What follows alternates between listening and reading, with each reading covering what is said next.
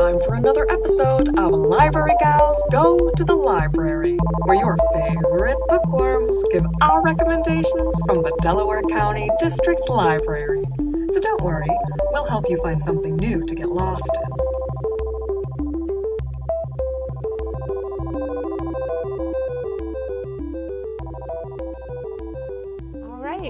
Hello, everyone, and welcome back to another episode of Library Gals Go to the Library.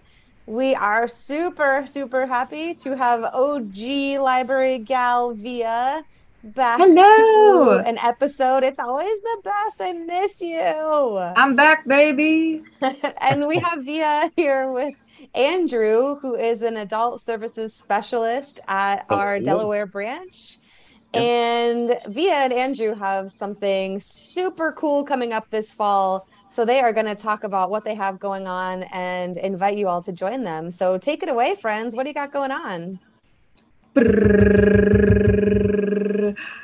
We are starting a comic book club. We have been working on this and wanting to do it for a very long time, and we are finally able to start it this fall in September.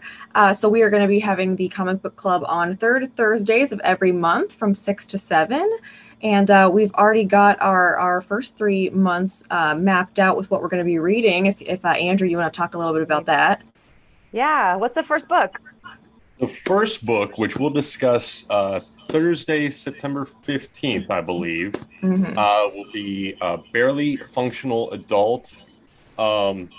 This one is, it's based on an internet comic, correct, Via? Yes. That gained a lot of popularity, and it includes not just the strips themselves, but also some nice commentary by the writer and illustrator. That will be the first one again, September 15th. On Thursday, October 20th, we're going to get into a little bit of horror with The Nice House on the Lake. This is written by a prolific comic book writer. Many of you have read books by named James Tynion. And finally, we're going to dip into the Marvel world a little bit. Specifically Black Panther on Thursday, November 17th with Shuri, The Search for Black Panther. We're picking things, again, geared towards adults, but also trying to pick things that might have an appeal to older teens. We're trying to find things that are widely available at the library, since we are, after all, a library-run event. And we are, a lot of what we have will be found on Hoopla as well. We're going to be doing a special movie night, which is pretty much open for everybody. We have it geared mainly towards teens and adults just because of the interest, but we're going to be showing the first Black Panther movie, since we're reading Shuri to go along with the sequel that's going to be coming out in the corresponding month. So that's going to be super exciting. Also, we're going to have, we have a comic book club library account set up. So we're going to be putting each month's comic that we choose. We're going to be putting some of those on hold. So if you're having trouble finding it, or if you just want to come and ask first, instead of looking all over the place, we will have some copies you can just pick up straight from there. And where is the screening of the Black Panther movie going to be? These are all of our meetings are going to be at Main in the community room. Excellent. At our Main branch. And you said the group is geared towards adults, but also some older teens? Yeah, we wanted to find something new to appeal to some of our adult readers. Juvenile and young adult reader probably would not be into most of these titles, but there are some for that sort of 16 to 18-year-old range where you're not quite an adult, but you're certainly by that age, probably graduating past the young adults and the teen graphic novels. But yeah, with we would suggest that that 16 and below maybe wait for a different club and a different set of books to read. Excellent. That sounds so cool. And so what was the idea for both of you behind starting this club? What was your inspiration? Just being comic fans or anything in particular? We're nerds. Yeah, definitely the start. Yeah. Very, very proud and true. I was gonna say, like, I guess the other thing for me is that, you know, like I've grown up reading some comics. Like I was really into the X-Men growing up, and the kind of resurgence for my want to do this was during the pandemic because my brain was just completely melted for novels. And so I turned just like strictly to comics, and like comics got me through the pandemic being in quarantine. And Hoopla also did save me because I had several checked out, but then I didn't have all of them. So I couldn't obviously go into the library and get more. So I relied on Hoopla to let me finish the series that I was reading, which was Lock and Key, which I love. It's one of my favorites now. But yeah, that just kind of made me think, you know, for those other people that either have like always had trouble reading, or people that are like fresh out of school where they've been forced to read a bunch of novels the whole year, and maybe you're having trouble getting back into like the love of reading, this can be a great way to kind of be a gateway back into that. But also just there's such a stigma still about comics and graphic novels just being like a very like lowbrow type of literature. And so they've come so far in the years where they're telling amazing stories and they have an incredible artwork to go with them. And so we just want to be able to educate people more on that whole world and what it's really doing for people. And I have a question that may not have a specific answer, but if you all have an idea, if a patron or say myself asks, what is the difference between a graphic novel and comics? Like, how do you differentiate between those? How would you describe that? I'll let Andrew, do you have a theory on that? Because mine will probably get me like flogged by some people. You know, I'm sure that there's, you know, a widely accepted distinction. But to me, the difference is a lot of these graphic novels, especially the ones geared towards adults that are coming out now, are saying something. And the way we've looked to, you know, traditional literature, you know, forever, they're not just, you know, the hero, you know, punching out the bad guy, or they're not, you know, just the silly slapstick comic strip. There's some real story here, character development, and artwork that, to me, comic book always seemed like we were just talking about the Sunday funnies, and graphic novel, at the very least, it's a good way to say, hey, I'm reading comic books without sounding like you're an 8-year-old boy. It's so true. You're not just like looking at newspaper racks at the drugstore in the 50s. Yeah. Right. And we'll definitely be talking about that in the club, like kind of the difference between like how effective we think short strips are versus like, you know, thick boys. Because for me, like comics and graphic novels, I kind of just use like interchangeably, but I would definitely like, I would never call like Watchmen or Mouse a comic. Like that's a graphic novel because it's, you know, so thick. And that I don't really see any like young adult or juvenile comics that are quite that thick. So I think that's, you know, the only really difference that I give it. Excellent. And the first book so you're meeting on the third Thursday in September. And what was the first book you're reading again?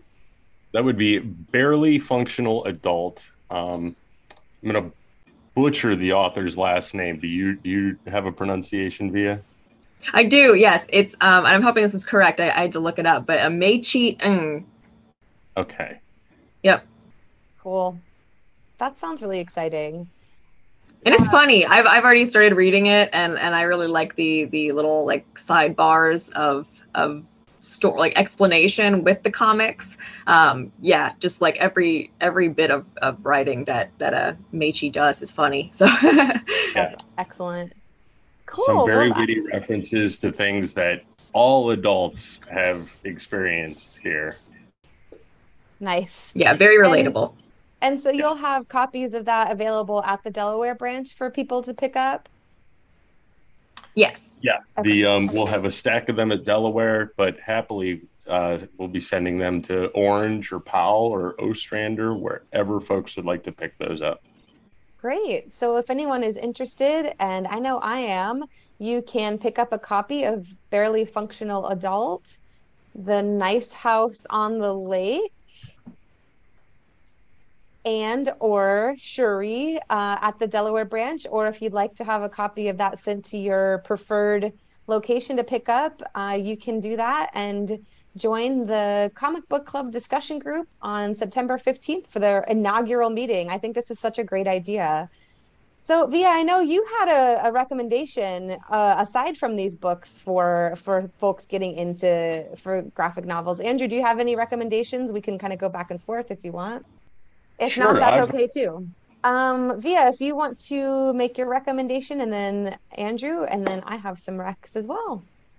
Excellent. Yeah. So the one that I read recently was called The Low Woods by Carmen Maria Machado.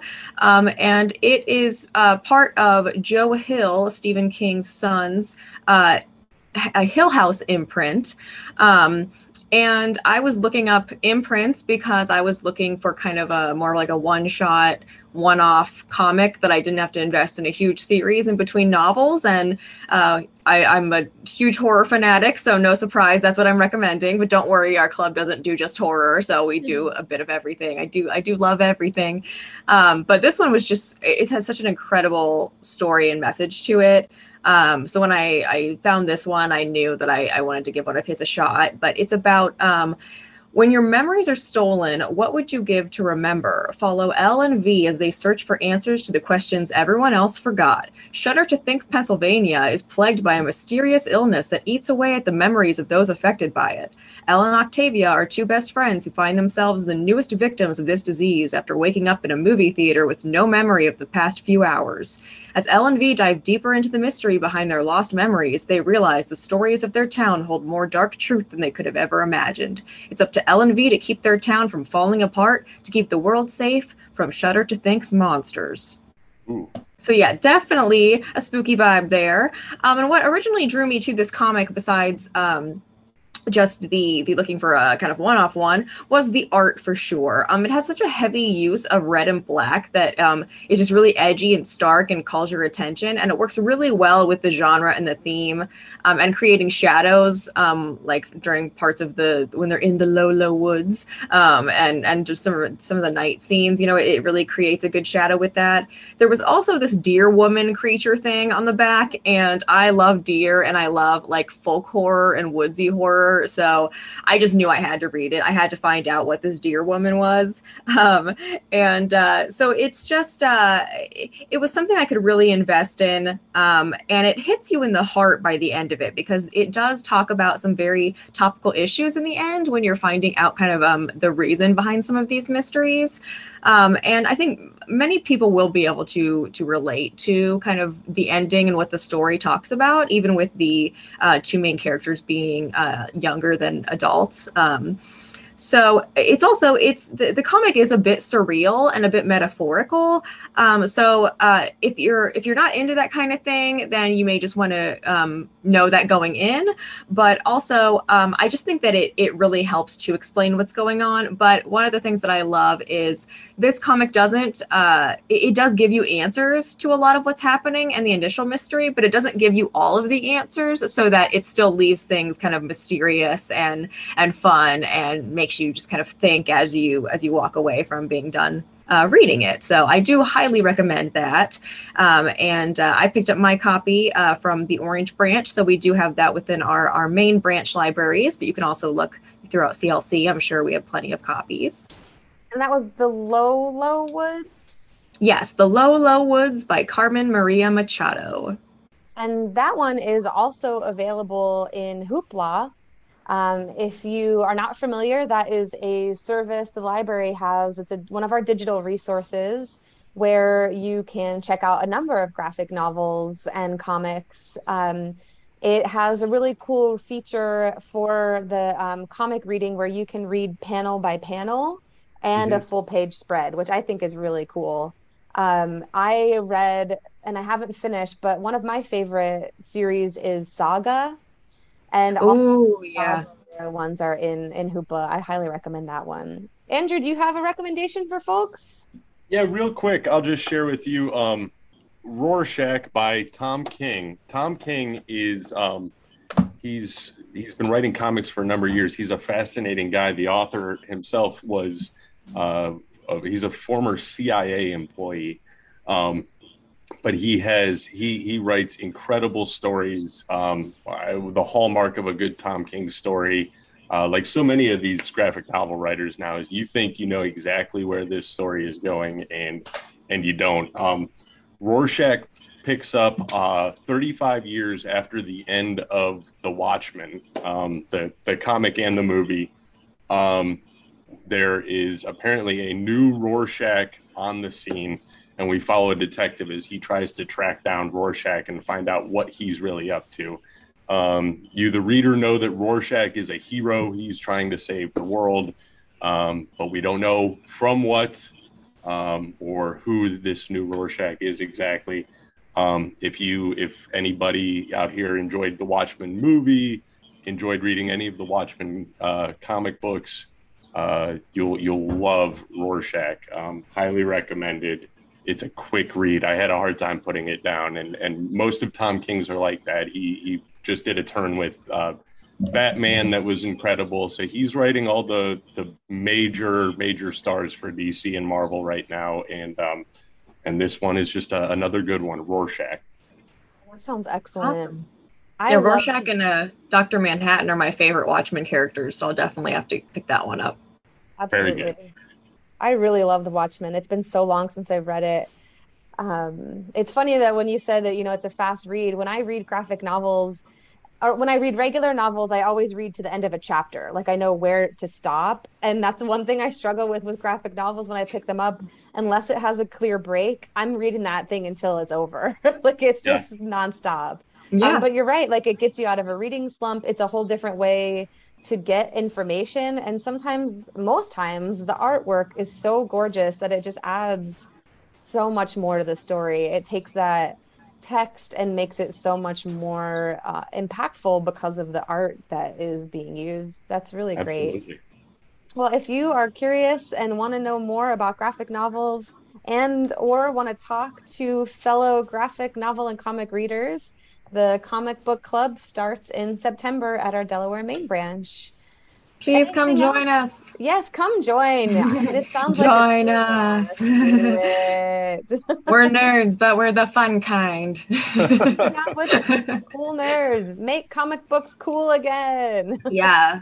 Yes. Awesome. Well, it was really excellent talking with both of you. I really appreciate that. And I hope that you have a great crowd. And if anyone has any questions, you can email libraryguys@delawarelibrary.org, or you can send an email to askus@delawarelibrary.org, and we will get you all the info that you need. So thank you so much. Thanks, Katy. Thanks for having us. I'm so excited for the comic book club. I cannot wait for that to get off the ground. They will meet on the third Thursdays starting in the fall in September. Comics and graphic novels have been incredibly popular and are popular for all ages. We have graphic novels for kids too. And here at the Orange Branch, those have been very popular this summer. They're so fun to read and they really get kids interested in reading too. One of the most popular books we have seen here and get asked questions about all the time is Dog Man. If you have any kids really between the ages of 6 and 11, 12, they probably have read Dog Man and they might be asking you for the next thing for them to read. We have so many folks asking for Dog Man that we came up with 5 books to request while you wait for Dog Man. These are other graphic novels and also some chapter books that kids might like. The chapter books do have some drawings in them, and they really run the gamut, but they are still silly and fun to read, just like Dog Man. The first recommendation is the Bad Guys series by Aaron Blaby. The bad guys, Mr. Wolf, Mr. Shark, Mr. Snake, and Mr. Piranha want to be heroes, and they decide that the way to do it is to free 200 dogs in the city dog pound. But their plan soon goes awry. There are currently 4 graphic novels in the Bad Guys series. Next, we have Cat Ninja by Matthew Cody. Raised from a kitten by a kindly old ninja master, Claude now spends his days as the pampered house cat of an 11-year-old boy. But when trouble arises, Claude dons his mask and springs into action as Cat Ninja, Metro City's secret protector. In book 1 of the series, follow our feline hero's early exploits as he tries to keep his secret identity under wraps while thwarting the evil plans of slimy thugs, rampaging robots, and a certain rodent nemesis who lives under the same roof. There are 3 graphic novels in the Cat Ninja series by Matthew Cody. Keeping with our cat theme, we have Max Meow by John Gallagher. This series starts with Pugs from Planet X. Meowza! Space pugs have landed in Kittyopolis, and they're after the space meatball that gave Max his powers. Can Max and Mindy save Kittyopolis? Sometimes being a hero means knowing when to ask for help, and it will take a whole universe of bad guys working together to stop these space dogs. Luckily, Max and Mindy have backup. Meet Rex Rocket, Intergalactic Space Guard, and get ready for Kittyopolis's bad guys to become good, at least temporarily, to join the adventure. Right now, Max Meow has 2 graphic novels in this series. Our next recommendation is a chapter book that is still a lot of fun and very silly. This is The Chicken Squad by Doreen Cronin. Dirt, Sweetie, Poppy, and Sugar might be chicks, but they aren't chicken. They're the Chicken Squad, and it's up to them to figure out what tail the not-so-brave squirrel is so afraid of. When he describes it as big and scary, that doesn't give much insight as to what is lurking behind the coop. Can our feckless, fluffy heroes defeat something that could very well be, gulp, from out of this world? There are 4 books in the Chicken Squad chapter book series by Doreen Cronin. And our last recommendation for books like Dogman is Pup Detectives by Felix Gumpaw. In this first installment of the Pup Detectives graphic novel series, the Pup Detectives of Poston Elementary join forces to solve the crimes happening all around them. Can they nab the lunchtime bandit who's been stealing all the best snacks from the cafeteria? Pup Detectives will find out. This one has 7 graphic novels in this series. So if you have a kiddo in your life that just can't wait for their next Dogman book to come in, ask if any of these titles are available at the library, or download the library app to make a request. Thanks so much for tuning in to this comically good episode of Library Gals Go to the Library. We will see you again soon. Join us next time on Library Gals Go to the Library, where we geek out about books, movies, and more. You can email us your questions, comments, or concerns, any feedback you like, at libraryguys@delawarelibrary.org. To check out all the digital resources mentioned in today's episode, or to request any items for your reading, viewing, or listening pleasure, visit delawarelibrary.org. We'll see you soon.